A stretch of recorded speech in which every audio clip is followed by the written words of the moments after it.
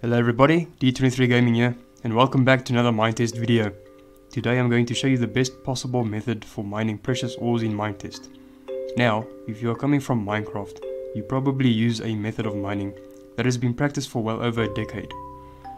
What you would do is you usually just dig a staircase down, going all the way to diamond level. In versions prior to 1.18, you would staircase down and then start branch mining at Y level 11. Ever since 1.18 released, you have to rely more on caving than branch mining. The best place to find coal, diamonds, and raw iron have changed so that they have their own special spawn ranges. For example, iron spawns in mountains and at Y level 16. Diamonds are found most commonly in the deepest parts of a Minecraft cave. Coal isn't really found in deep slate, etc. But how does the ore generation work in Minetest, you ask? Well, let's first talk about the size of each Minetest world. Unlike Minecraft, Minetest has a perfect cube-shaped world, instead of a very big flat square like Minecraft. Minetest worlds are 60,000 blocks, or nodes, big. That means in each axis, the world is 60,000 nodes in size. The most unique feature of Minetest are the underground cave systems. You can go mining for as far down as you can possibly manage. While it's easy reaching Minetest's world borders, you will be spending a very long time underground.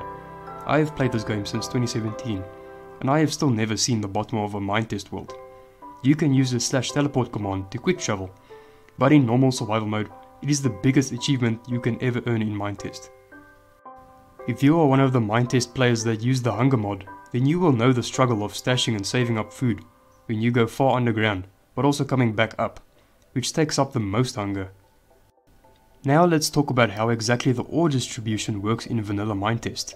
According to the default V7 world generation, coal spawns anywhere on the surface and becomes the most common at Y level 0 and below.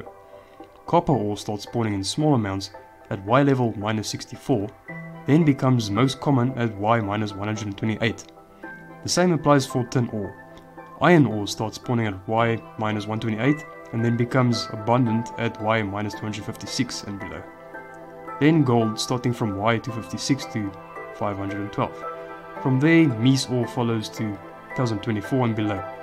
Diamonds spawn from there and become more abundant at Y -2048 and below. And finally is mies blocks, which I personally never even came across in survival or creative, spawning beyond. And so every ore has eventually revealed itself after all Y level checkpoints. Every ore is found at Y -2048 and beyond.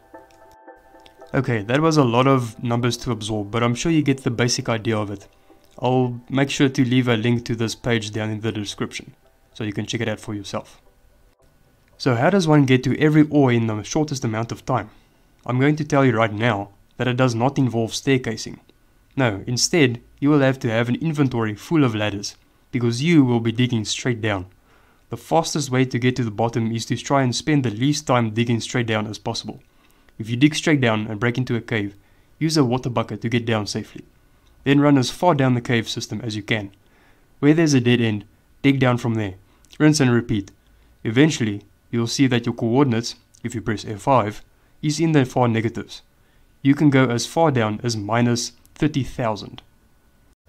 As you play Minetest, you will find out that mies and diamonds are the strongest materials in vanilla Minetest.